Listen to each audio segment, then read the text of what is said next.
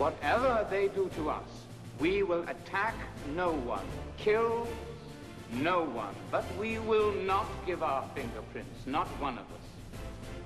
They will imprison us, they will fine us, they will seize our possessions, but they cannot take away our self-respect if we do not give it to them. Have you been to prison? They beat us and torture us.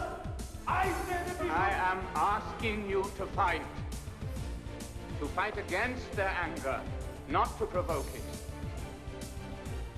We will not strike a blow,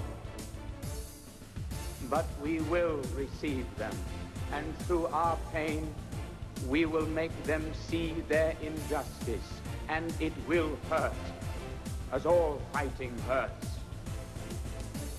But we cannot lose. We cannot. They may torture my body, break my bones, even kill me. Then they will have my dead body, not my obedience.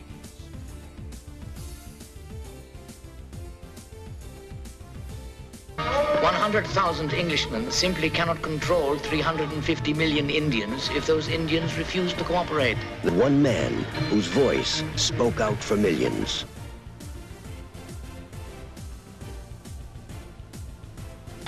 He was the conscience of all mankind.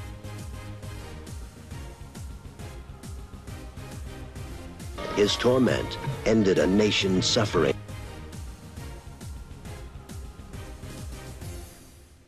His greatest weapon was peace. In this cause, I too am prepared to die. There is no cause for which I am prepared to kill.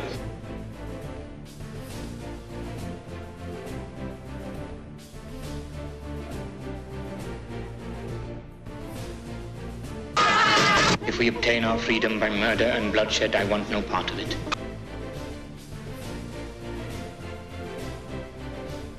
He offered the world a way out of madness. Men honored him. Women loved him. An empire feared him. A nation worshipped him. Long live Mahatma Gandhi!